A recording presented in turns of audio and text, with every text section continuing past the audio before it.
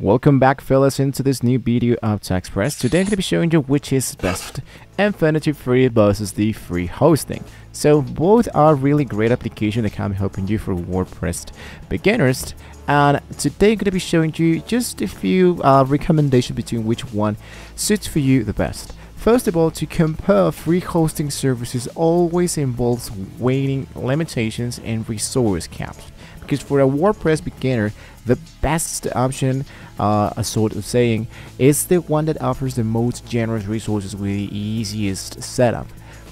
This is what I think for beginners that everybody must be interested in. So for example, the first thing that I can tell you a little bit about InfinityFree is that this one has a disk space storage up to 5 GB. And into free hosting, I believe that this one has up to 10 GB, a little bit more than InfinityFree.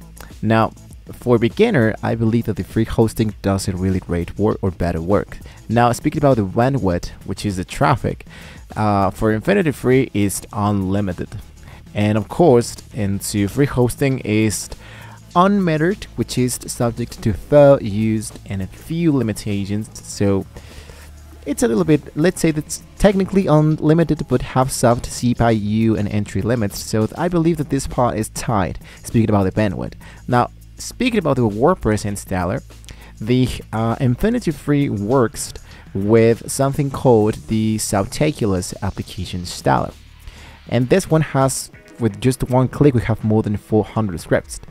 And free hosting has the one-click installer for major applications like the WordPress. So I believe, like, for beginners, the best option of course should be InfinityFree, because Subtaculous is industry standard and is robust. Now, speaking about the control panel, when you have access to the control panel, the basic panel of the custom cPanel I like is really great, and the cPanel for direct administrator, it's totally depending on the actual plan that you chose to have. So in my criteria, I believe the free hosting standard panel is slightly more familiar. And now, speaking about something really important, which is the SSL certificate, yes, the website builder InfinityFree is provided. And directly here into free hosting, they don't have an SSL. You need to purchase it or have it into a third-party services. So I believe that InfinityFree does a really great work. Now, speaking about if there are going to be appearing ads into your website, the answer is no. There won't be ads appearing into your website in the actual website builder InfinityFree.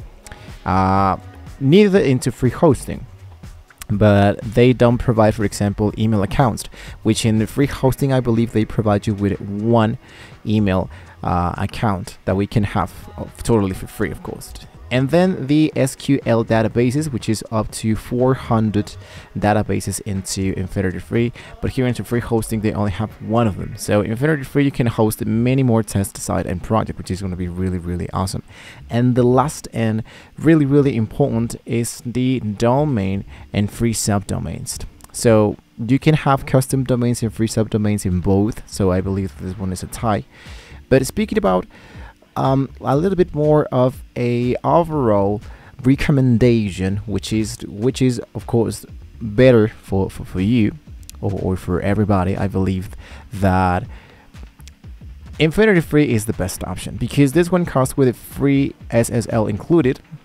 And I believe that this is non-negotiable for any modern website, because it's provided for free, whereas free hosting requires you to buy one or a third-party solution. And it's going to be really important to have an SSL certificate. If you don't have one, you must need to purchase one when you have an actual website totally for free.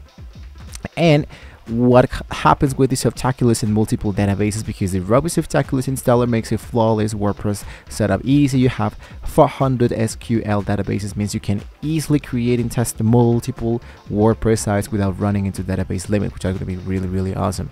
Now, for the runner-up, for example, free hosting does a better work, because we have 10 GB storage, free email account, which is going to be really useful for primary goal to host larger. However, there is a lack of free SSL, which I think is significantly drawback for beginners WordPress site.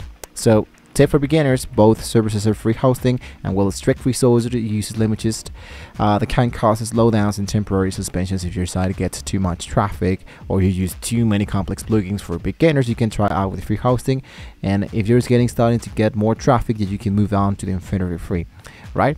So this is just a quick let's say comparison between both of them. I believe that both does really great work. Everybody they have their own stuff, and I think they really do a really great work with the website builder, the maps, and all that. So hopefully guys was a very useful information for you. Don't forget to like, share, and subscribe to the channel if you want to see more great tools how we can get started with web hosting, free hosting, and of course the InfinityFree. Thank you guys so much for watching the video. Hopefully with all this being said, we can see you guys next time.